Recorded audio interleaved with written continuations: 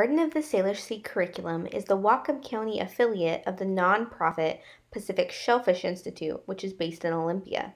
We have worked to support students and teachers since 2012 with a shellfish-based K-12 curriculum aligned with the next generation science standards. Hi everyone, today we are at Birch Bay State Park to give you a virtual field trip. My name is Lindsay Parker and I'm here today with Catherine to show you the fifth part of our Birch Bay State Park series. Let's take a moment to recognize where we are. The Coast Salish peoples have a saying, when the tide is out, the table is set.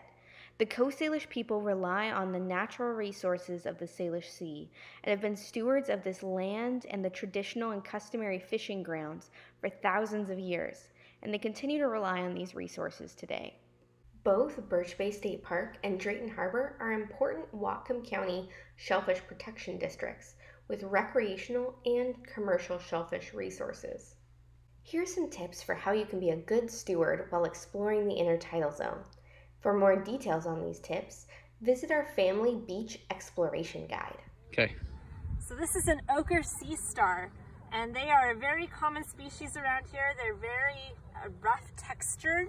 They've got all these little bumps on them, and they have this center circle, which is called a madreporite, and it's basically like a trap door that opens and closes to allow water into the body of the sea star. And that water goes down a central tube, which then makes a ring all the way around the body of the sea star and branches into each arm to control the tube feet movement on the bottom. So these sea stars, they're predators. They like to crawl around on the substrate floor on the sea sand, and they like to pry open clams and anything that they can get those tube feet into to rip it apart. But then what's really cool is the sea star, it actually takes its stomach and it pushes its stomach outside of its body and engulfs the whole clam and sucks the insides back into the inside of the sea star. The sea stars also have been in danger lately from a disease called sea star wasting disease. And a team of scientists have discovered that there's a virus in the water that attacks the sea star tissue. And it basically makes this rough, hard texture really soft and squishy, and the sea star starts to fall apart. And that's not good because, one, we love our sea stars, and our sea stars, they're those predators that control a lot of our other animals on the beach.